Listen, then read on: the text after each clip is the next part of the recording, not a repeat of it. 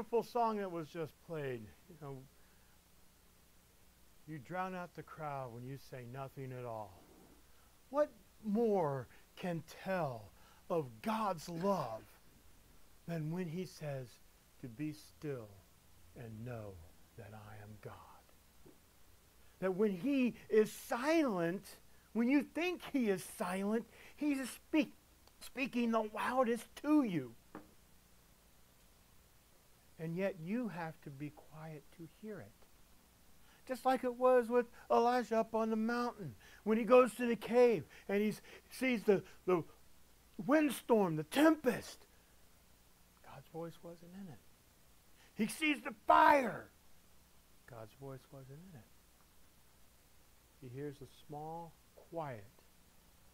And that is God's voice. Isn't it wonderful that you don't have to be the loudest? Okay, John, we know you're pretty loud. Contradict myself there. I don't try to be the loudest. It just happens. I'm Chaplain John Butler. I'm with Battle Line Ministries. And the ministry that I run, we go to Civil War reenactments to give the gospel to the soldiers and to the spectators that come to the events. Are we trying to keep up the war? No. We're trying to keep the history, to learn from our past. Because it was said by a very famous man that if those who don't learn from the past are doomed to repeat it. Should we live in the past? No. We need to live for the future. And the future is Jesus Christ. But our past, just as Jesus Christ is our cornerstone, and as Jesus made Peter the rock of his church that he built his church on, our past is the foundation we build our lives on. And that foundation, the most important stone, the cornerstone, is Jesus Christ. And why do we have that cornerstone? We have just celebrated, it was yesterday, Valentine's Day. Who had a Valentine? Sweet. That's wonderful. I didn't have a Valentine. I haven't had a Valentine for years. But that's okay. Because God, if it's for me to have someone, God will give it to me.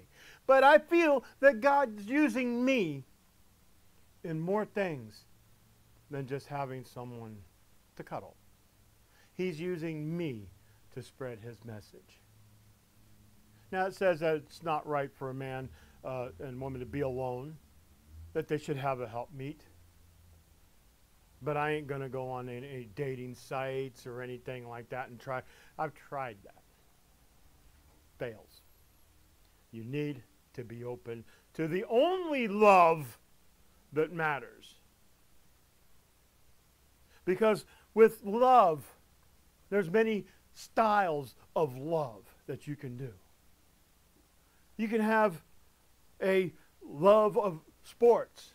How many watch the Super Bowl?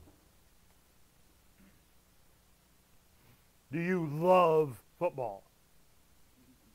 You just, you notice I had my hands out here. I didn't watch it. I haven't watched it in years. I do like the commercials, though. Sometimes the commercials are really funny. Sometimes I think a lot of people watch the Super Bowl just to see the commercials. And hope, it's like what they say about a hockey game. They go to a fight and hope a hockey game breaks out. But you can have love of sports, baseball, football, anything, you know.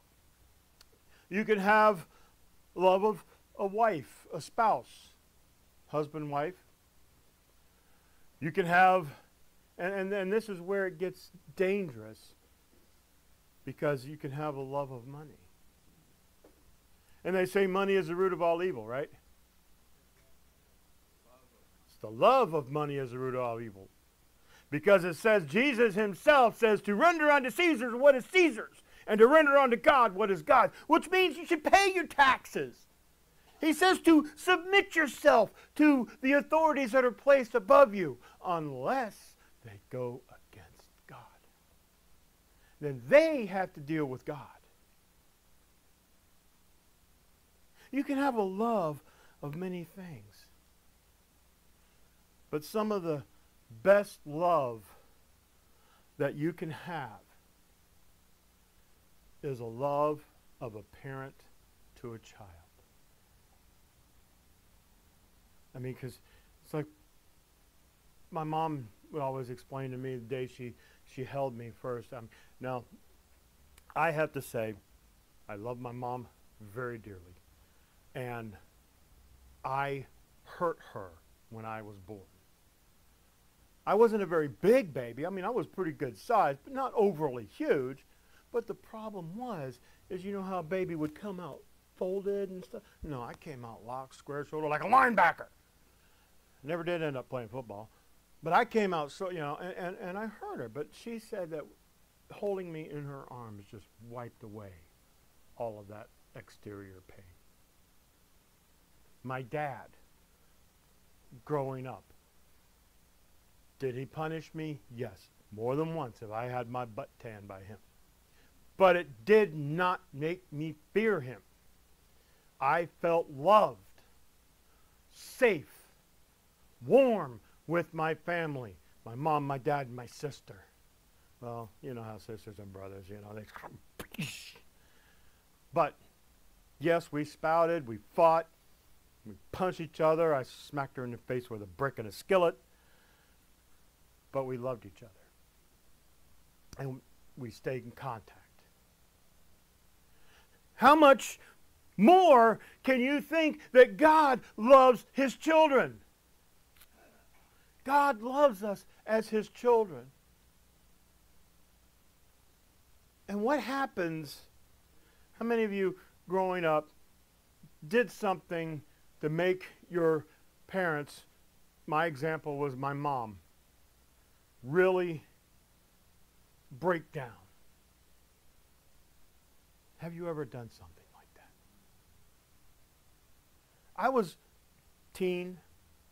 late teens, and we had a little dog. We always called him Puppy. He was an older, this time here he was probably 8, 10 years old. But even all the way up to he was 15, we only called him Puppy. So we had a little dog, Puppy, and of course he was by the door doing the dance, saying, I gotta go, let me out. And at our place, you didn't just open the door and let him run. No, you leash and walk him, because it was not very good neighborhood. So anyway, Mom was like, John, take dog out, take Puppy out. And I'm interested in this. You know, I was in love with this show I was watching. I was like, I'll get it. John, take dog out. I will. Well, he was about ready to let go out on the floor. Mama snatches him the leash on there and takes him out. I'll get him. And I rush right out at her, and I'm nagging at her. I'm just screaming at her. I snatched the dog's leash out of her hands and run down. Now, my mom is this tall, okay? And we had steps up to the house. She was on like the 3rd step, which put her face to face with me. Pow! Right across the face. Slap didn't hurt me really. But the look on my mom's face tore me to pieces. She had never hit me in the face. Hit me plenty of times on the bottom, but never hit me in the face. And I realized then that there is great love. And yet, I stood there and shoved it back in her face. You think we did that with God? We sure did. All the way back in Deuteronomy, God informs Moses, write a song. It's kind of weird, you know, but it's a song for Israel. It says, now therefore write you this song for you and teach it to the children of Israel. Put it in their mouths that this song may be a witness for me against the children of Israel. Whoa, John, what are you talking about? Against the children of Israel. This is God who used Moses to go to the children of Israel and show him his love for them, that he brings them out. Well, let's look at that. How does he show his love? He said he would harden the Pharaoh's heart, that the Pharaoh would not let the children go, let his people go. If God loved us so much, why didn't he just go in and when Moses went in there to tell Pharaoh and he could soften Pharaoh's heart, and Pharaoh go, no, this is so sweet, this is so, oh, go, be free. But no, God himself said, I'm going to harden his heart. Why? Tough love? Good enough reason for me. It's to show the wonders of God and what he can do. And so the plagues he brought down on Egypt to pound Pharaoh's emotions. And yet, with God's love, the land of Goshen, the land of the Hebrews, where the Hebrew children lived, they didn't suffer. There was one plague that they did suffer, and that was the death of the firstborn. For those, I don't know how many, did not obey God's word, because it really doesn't say in the Bible, but I don't know how many, but it said that if you did not put the blood of the lamb on the posts and lintel of the doorway, if you put that on there, the angel of death will pass over, hence the name Passover, pass over this house. Doesn't tell how many did not, refused.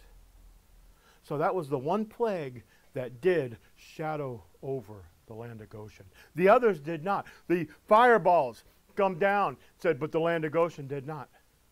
The locusts eating everything that they could see and feel and touch and hear, but the land of Goshen didn't suffer it. The blood of water into blood. All the water that was in Egypt, except for the land of Goshen. God's love. And yet here we say, for when I shall have brought them into the land which I swear unto their fathers, that flows with milk and honey, they shall have eaten and filled themselves, waxen fat, and they will turn to other gods. Serve them, provoke me, and break my covenant. Wow. What kind of love return are we showing to the person, the man, the being who created all that is and created us? And yet here Moses is being told to sing this song because God says, I know you're going to do it. Moses didn't get into the promised land, right? Why did he not get into the promised land?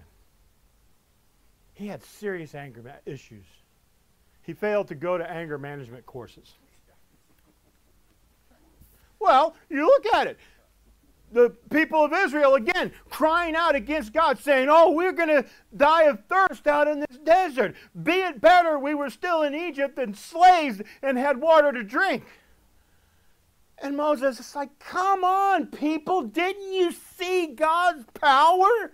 Didn't you see the parting of the Red Sea? How much more does he have to show you? He loves you. But no, here we are. Oh, I'm thirsty. Oh, I'm hungry.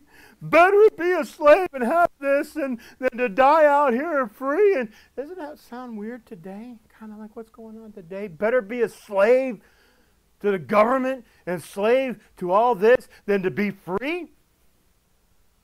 Was it Benjamin Franklin that once said that those who give up liberty for security have none? I'm not saying to go out and revolt against the government, but we sure can vote. We can express our freedom right there in the polling stations.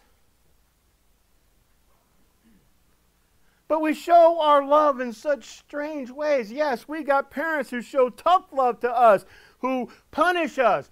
I didn't do nothing wrong, and yet I got the baseball that broke the window. Can I admit it was just an accident? Come on. Don't try to bury and cover it over. Just admit to it. Been there, done that. Had the punishment. God will punish us or allow things to happen, as he did with David. When David disobeyed him, one of the times he disobeyed him, God said, don't number my people. Do not number my people. In other words, don't take a census. What does David do? Takes a census. Counts his people. Counts the Israelites. God's like, all right, smarty pants. Because you have disobeyed me, you get to choose the punishment for Israel.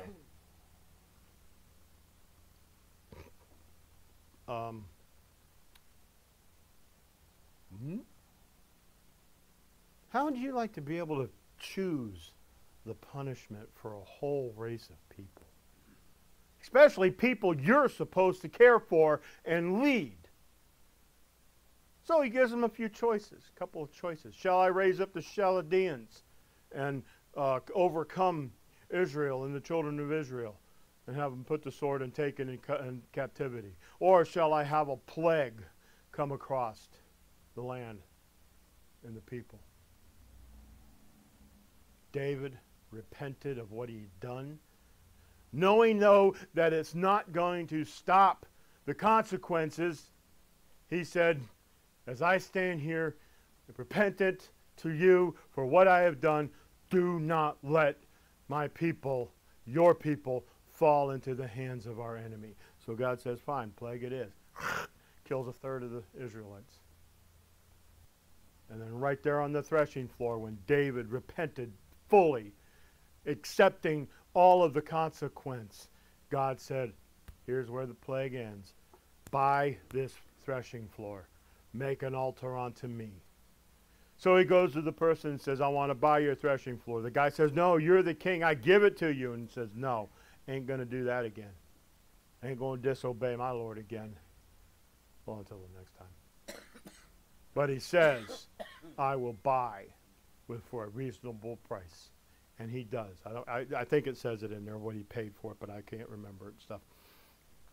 But it says here that Moses is singing this song, that they will turn to other gods after they have eaten and filled themselves, and they'll serve them and provoke me and break my covenant. And it shall come to pass, when many evils and troubles are befallen them, that this song shall testify against them as a witness, for it shall not be forgotten out of the mouths of their seed.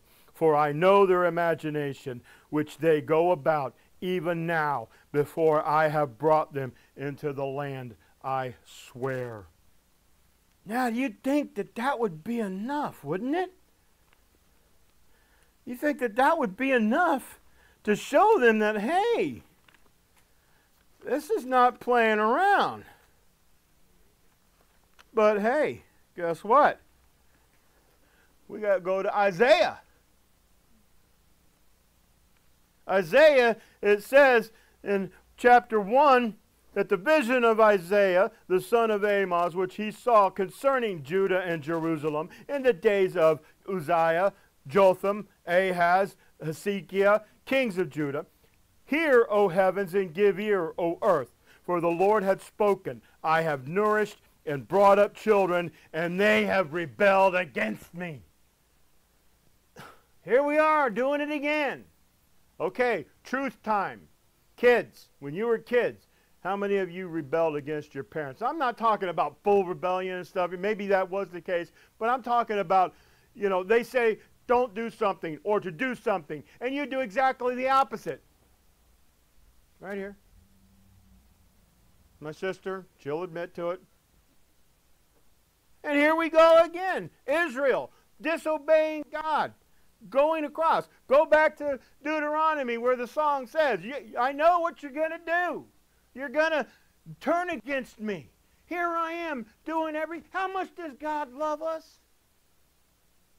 How did he form and make everything before us? How did he form everything? He spoke it out. Day and night, he spoke it. Said, let there be day. Boom. Saw it was good. Let there be land. Let the land and the sea, or the firmament. Let the firmament and the sea be separated. Let there be beasts of the air, or on the beasts on the land, birds in the air, bugs, creeping things, blah, blah, blah. He spoke it. How did he make us?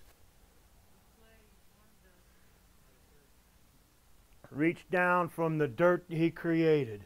The dirt he spoke out. Reached down. Formed us. And I can see him forming me. There you go. There, that's John. But forming. Shaping. And then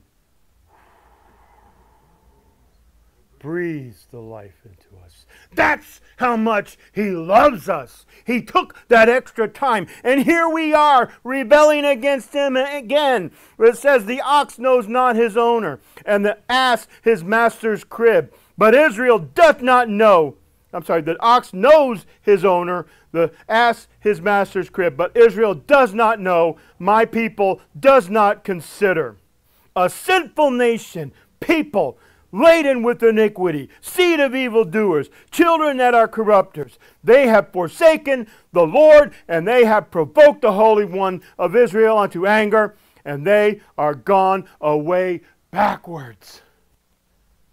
Now we're talking in a time where we had sacrifices, that for certain sins you sacrificed this. You had doves, other clean birds, you had the lamb, and it says to be a perfect, unblemished lamb. How many of you bet that it wasn't? Bullocks, oxen, they had everything that had certain things had to be sacrificed. Job, he would sacrifice unto the Lord and then make another sacrifice just in case his sons may have said something wrong against the Lord. But now Job was doing it right. He was sacrificing and doing obedience the way God wanted from his heart. These guys now are like, oh, I did this? Go get a bullock out of the pen, take it to the Levites. They meant nothing to him. And God reflects this. It says, your country is desolate. This is verse 7 out of Isaiah chapter 1. Your country is desolate. Your cities are burned with fire.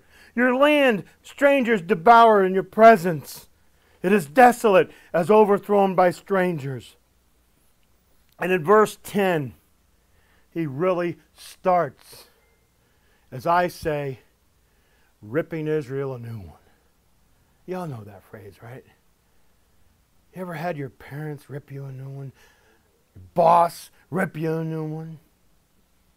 Oh, walk away, you're like, ain't got nothing left back there. Here's God. Hear the word of the Lord, you rulers of Sodom. Give ear unto the law of God, you people of Gomorrah. To what purpose is the multitude of your sacrifices unto me? Now, this is God speaking through the prophet.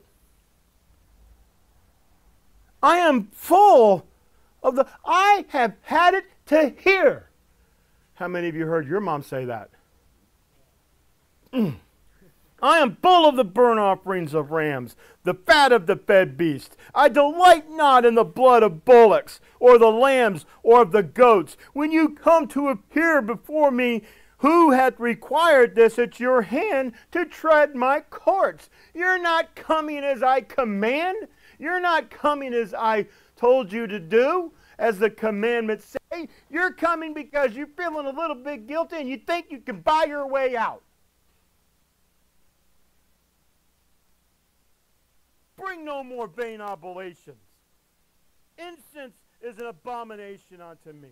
The new moons, the Sabbaths. This is still in Isaiah chapter 1, verse 13. The calling of the assemblies. I cannot away with it. It is iniquity, even the solemn meaning. You're gathering your sacrifices. You're not doing it as it's supposed to be. You're not taking any any consequence out of it. You're not taking any leave. You're not repenting. Stop it. I've done it. I've had it. But does God, I'm out of here? No, he doesn't. Verse 18, after he's ripping Israel a new one. Verse 18, what I call my life verse. Come now, let us reason together, saith the Lord. Though your sins be as scarlet, they shall be white as snow. Though they be red like crimson, they shall be as wool. If you be willing and obedient, you shall eat the good of the land. But if you refuse and rebel, you shall be devoured with the sword, for the mouth of the Lord hath spoken it. Tough love. Right there. A parent chastising their child. And when I mean by chastising, I'm not like, you better go into the timeout. They want to go to their room nowadays. They got their Xboxes and their TVs and stuff. My mom stuck me in a corner after got the butt paddled, stuck me in a corner there. Yeah.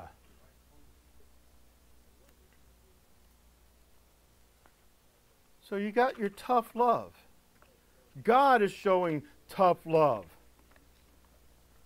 But God is love. Is he not? Take a look at Romans.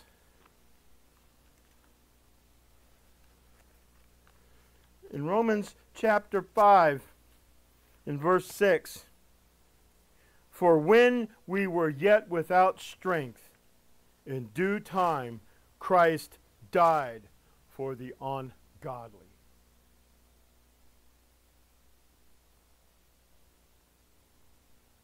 For scarcely for a righteous man will one die, yet peradventure for a good man some would even dare to die. But God commanded his love toward us, in that while we were yet sinners, Christ died for us. That's love. How many have heard soldiers throwing themselves onto a grenade to save their buddies? Who knows Audie Murphy? Anyone heard the name Audie Murphy? He was an actor. He was in World War II.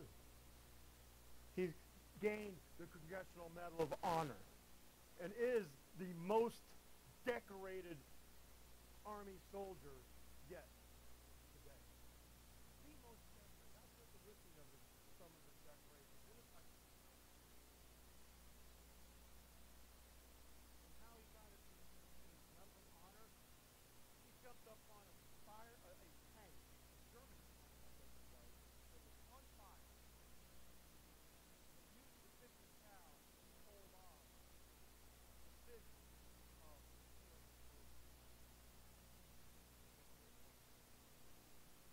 He was wounded, not killed, but he was wounded. What he had to do. I think we're living in a bad time where there is no entity of the Lord passing away. Saturday, I had to. In the second service, they were like, hey, we lost a friend, we lost a family member. Okay.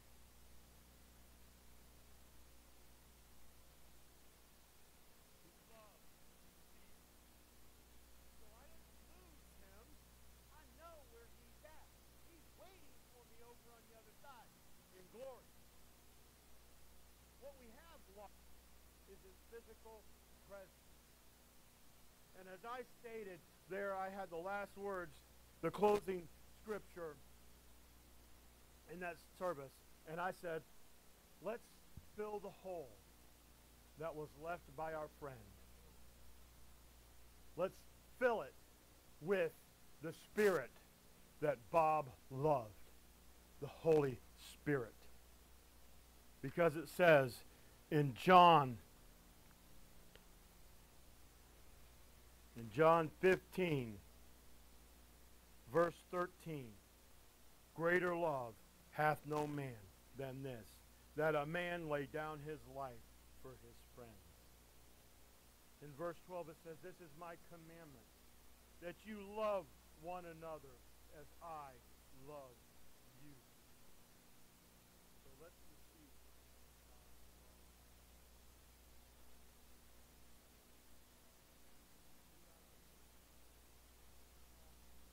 Let's receive today.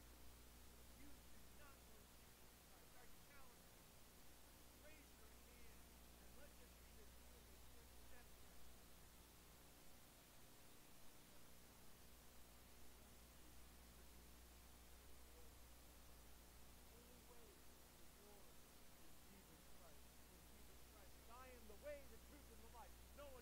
The Father, but by me. Jesus is the only way. Let Him fill your heart today. Accept Him right now. You on the internet that are watching now, you can accept Him too. All you have to do is say a simple prayer. Satan says, oh, you think all that simpleness is going to save you? It's too simple. God made it easy. All you have to do is say, Father God, I believe that I'm a sinner. I believe that Jesus died on the cross. He died for my sins. And I believe you raised Him from the dead. Come into my heart. Fill me with your Spirit. Fill me with your love. Fill me with your peace. In the name of Jesus. I'd like to know if that was the first time. Because it says in John chapter 3, verse 3, talking to Nicodemus, verily, verily, I say unto thee, except a man be born again, he cannot see the kingdom of God. Which goes right back to John 14, where it says, I am the way and the truth and the life. Romans 10 says, if you confess with your mouth the Lord Jesus Christ, believe in your heart that God raised Him from the dead, you shall be saved. So I pray, let me know if that was the first time. And for those on the internet, you can call Suncoast Haven of Rest and talk to a chaplain here. But get that discipleship that we all need. I am not an apostle, not yet. I am just a missionary that spreads the word and wants to share the love of God to everyone. Heavenly Father, we thank you for this evening. Father, we thank you for this establishment that you have placed into effect to help your children. We ask that you bless the food that we are about to partake. Lord, nourish our bodies with it, but you come and nourish our souls. Fulfill yourself into us. Glorify us as you did with your Son, Jesus. And let us go singing praises unto you. Despite what's going on, despite hardships, you said that the world hates us because it hated you first. So it doesn't actually hate us, but hates you. So let us go love and show that our friends and family and our loved ones can come and join us in glory. In Jesus' name.